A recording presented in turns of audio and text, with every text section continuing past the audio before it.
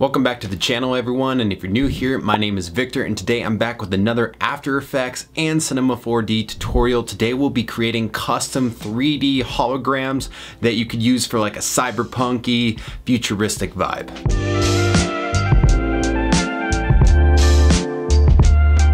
I'm basing my effects specifically off of the No Save Point music video directed by Diva. There's a quick shot in there where it shows these giant fish just swimming through a city. So I decided to look on CG Trader for any free fish 3D objects that look good, and it was a bonus if they were already animated. So I downloaded a free shark 3D object from CG Trader and then opened it up in Cinema 4D, but unfortunately it said it was animated. No animation came through, so I just added a quick animation, but I won't be showing that in this tutorial. So the first thing that I did was throw my animated 3D object into a new null object, because if I want to keyframe this later to show movement, I don't want to mess with the animation by adding in keyframes. So if you just keyframe that null, the animation that's on the original 3D object should not be affected. So I double click down below to create a new material, and this 3D object only came with a base color and a normal. So I added those two to the color and the normal and made sure to check on those boxes so that they're actually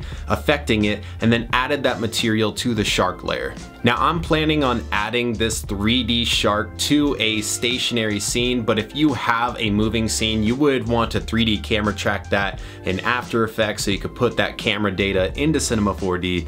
But since mine's stationary, I am just going to create a camera and place it where I want it to be in relevance to my plate. So I knew I wanted the camera to be at a lower angle so that the sharks could swim over it. So I created a new camera and then repositioned the camera to be at that low down angle exactly how I wanted it. And if you're new to Cinema 4D, you just click that little box icon that's right next to the camera, and that will put you in the camera's view. And then if you want out of it, you just unclick it. So now we're going to keyframe that null that the shark is in so that the shark moves past the camera, because it's already animated to move like a fish, but it's stationary while it's moving. So we are now keyframing that null so that it moves past the camera. So I turned on the position keyframes, moved the null past the camera, and then hit the keyframe button at the end of the timeline to set another keyframe. Now Cinema 4D always keyframes by default by putting an easy ease onto any of the motion, and I didn't want that. I just wanted a consistent swimming motion.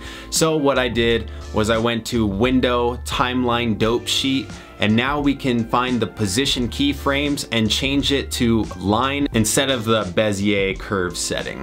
All right, now we're gonna duplicate that shark layer. So hold Command, click the null, and then drag down, and that will duplicate that shark. So again, we're gonna create a new null object and make that duplicated layer a child of that null, so that way we can move the shark over. So now we see the two sharks, but the animation that we just created isn't messed up. All right, now that the sharks are set up, this is a good time to go into your render settings if you haven't already. We're gonna change the file type to PNG and then click the box that says alpha channel. This will allow us to render our scene, and only the sharks will show up and everything else will be transparent, so that when we add it to After Effects, it's just going to have our sharks on it. All right, so now the last thing we're gonna do is light the scene. So I just added a basic light and moved it above the sharks in the scene, and then duplicated that light and moved it below the sharks. So now they look evenly lit. I wanted that even lighting just because we're gonna be making it look like a hologram. I didn't want any crazy shadows. And I knew I wanted to turn my hologram pink, so in the general tab of the light settings, I changed the color of the light to pink.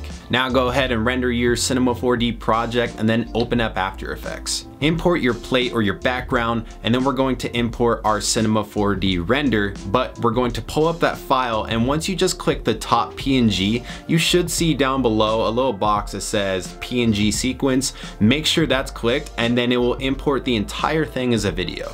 After I import that sequence, you can see that it's interpreting it as 30 frames a second, even though I exported at 24 frames a second. So I just right click, interpret main 24, and then that should change it to 24 frames a second. All right, now go ahead and drag your Cinema 4D render on top of your footage, and once again, everything should be transparent except for whatever 3D objects you put in there. If you have black screen with your sharks or whatever object you're using, chances are you didn't hit that alpha channel button, so you're gonna have to re-export that. And now on my shark layer, I lowered the opacity to be 85 so it's semi-transparent, and then for the final touch I added a glow to it. And that is how you do a custom 3D hologram effect to make your footage look more futuristic or cyberpunky. I hope you guys enjoyed this video and learned something. If you did, leave me a thumbs up, comment what you thought down below, and then subscribe if you haven't already, and I'll see you in the next one.